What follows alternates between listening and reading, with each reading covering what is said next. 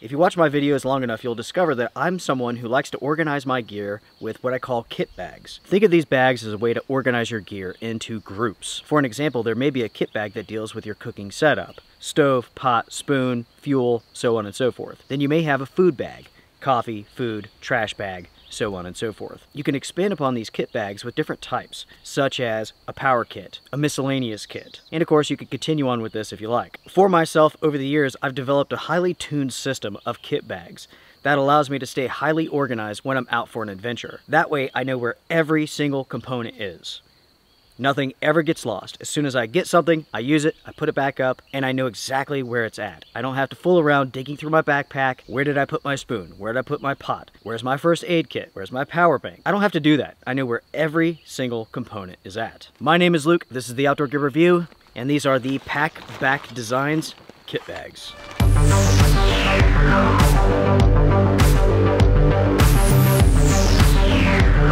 This here is one of the pouches from PackBack Designs. Made in the US, ultra lightweight, handmade, top-notch, high-end materials. And the thing is this: the pricing is more than fair for these products. When it comes to this company, PackBack Designs, from what I understand, they are based out of Scottsdale, Arizona. The company claims that they design their products on the trail, and every piece of gear simply works. Now, based upon my experiences with 3 of their bags, that claim is true. Each one of these is freaking fantastic. In fact, everyone, this is one of the rare instances where I have no cons for these products. These are practically perfect in every way. With the bags here, we have 2 different types and 3 different sizes. This is the large food bag. This is the small size food bag.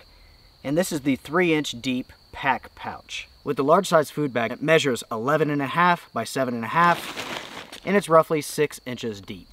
The weight of this is only 36 grams.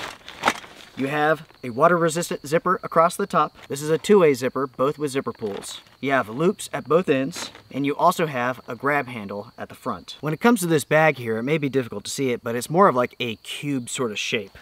Basically, you have a flat bottom, flat top, and sides. But because it's made of a fabric, which we will talk about here in just a minute, it does lay a little soft. Opening this up, you have a ton of space on the inside of these bags. This is my cook kit and also my fire kit. So inside of this, I have a canteen cup pot,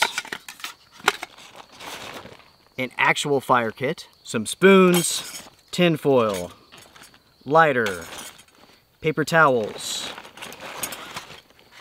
I even have a stove. With this kit here, and truthfully with the others as well, I customize them for every single trip that I'm going on. So in this case, I have a wood stove, my fire kit, I have cups, pots, but there's times where I take out some of those items and I replace it with a canister stove, maybe a butane stove, whatever I want, whatever I'm feeling like for the trip. This is the 3-inch deep pack pouch, 12 inches by 8 inches by roughly 3 inches deep. The weight of this is 38 grams. And this is what I refer to as my food kit. Inside of this, I keep snacks, meals, coffee, and the alike. Again, you have water-resistant zippers, 2-way, you have pulls. On this side, you have a grab handle. With this pouch here, you will see that it opens up quite differently than the food bag. It opens up very much like a book. And you can see inside of this, I have a ton of stuff.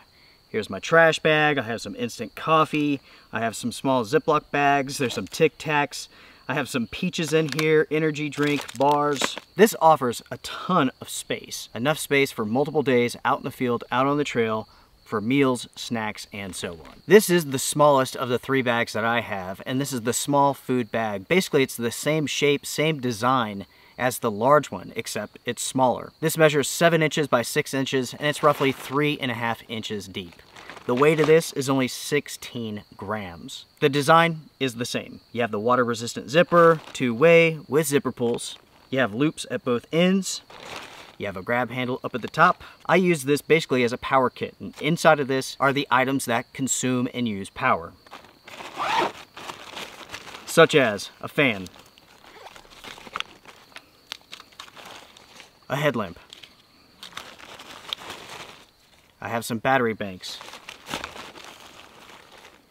an LED light strip, charging cable. With this kit bag here, just as the others, I will customize this for every single trip that I go on. I will bring with me the components that make sense for the adventure. And that's how I recommend that you set up your kit bags. Customize them for every single trip. Now that you've seen the bags, let's talk about the materials that are used with the construction of these. The company uses a DCF fabric, which stands for Dynama Composite Fabric, which used to be known as Cuban fiber.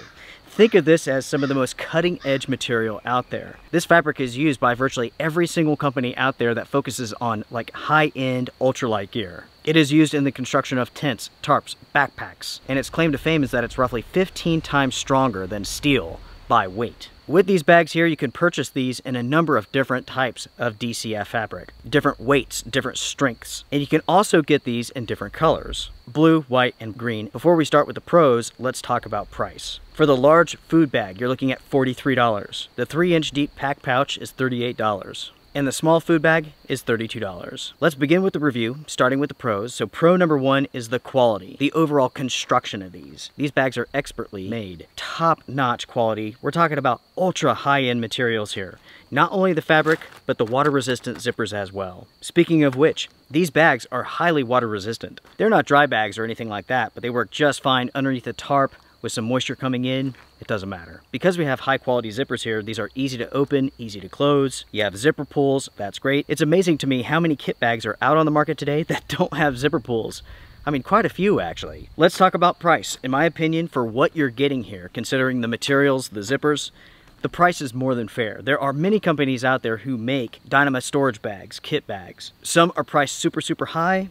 These are priced right in the middle, and in my opinion, the prices are very fair, especially for what you're getting. We've already spoken about the materials and how strong they are. That translates to durability as well.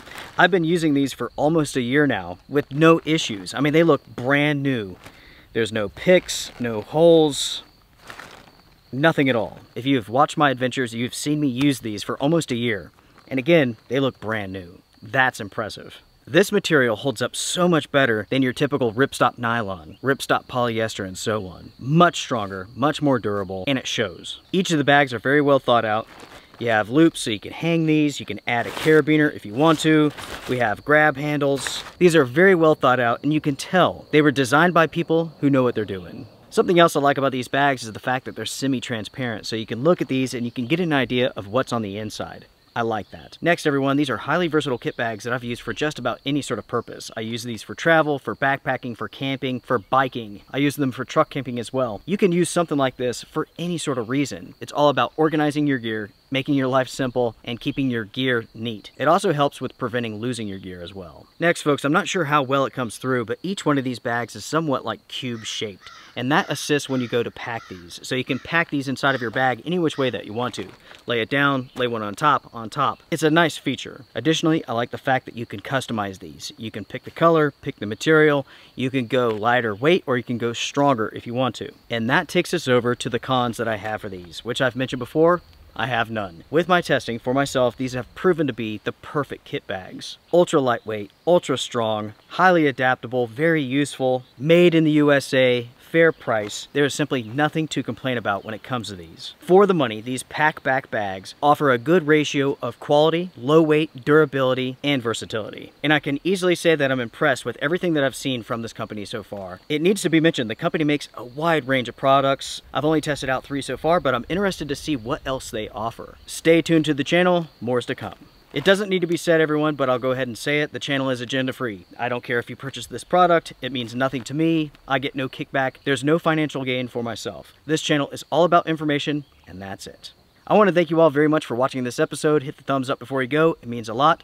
For my review of the PackBack Designs pouches, kit bags, these are excellent. I can easily recommend them. Until next time, take care, be well, strength and honor.